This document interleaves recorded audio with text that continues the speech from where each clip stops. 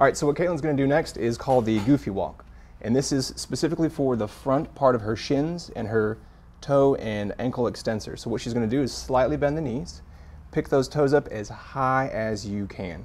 Now her foot stays in contact with the floor the entire time. At no point does the foot come off the ground. It's just the toes that are lifting up. Now she's gonna kind of pad forward for me. Just like that.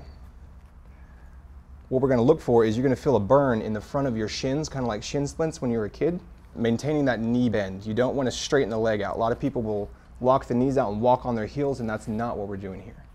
I have her doing it on this mat because if you do this on hard floor, it's a little bit aggressive to the feet. So I like it on carpet or a rug or a nice cushy pad like this.